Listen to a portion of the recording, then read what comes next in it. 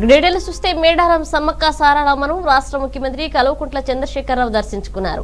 వనదేవతల దర్శనానికి సీఎం ప్రత్యేక హెలికాప్టర్లో మేడారానికి చేరుకుని గద్దెలపై కొలువుదీరిన సమ్మక్క సారళమ్మను సీఎం దర్శించుకుని మొక్కులు చెల్లించుకున్నారు. మొదట సమ్మక్క అమ్మవారిని దర్శించుకుని అనంతరం సారళమ్మ అమ్మవారిని దర్శించుకున్నారు.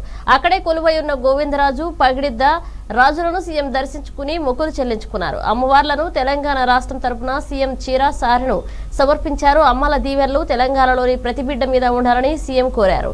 సీఎం వెంట మంత్రులు ఎర్రబెల్లి దయాకర్రావు, సత్యవతి రాథోడ్, ఇంద్రకరణ్ రెడ్డి, ఎంపీ సంతోష్ కుమార్, ఎమ్మెల్యే శంకర్ నాయక్ తదితరులు పాల్గొని తలలకు సీఎం నిలువెత్తు బంగారం సమర్పించుకున్నారు. హుండీలో కానుకలు వేశారు.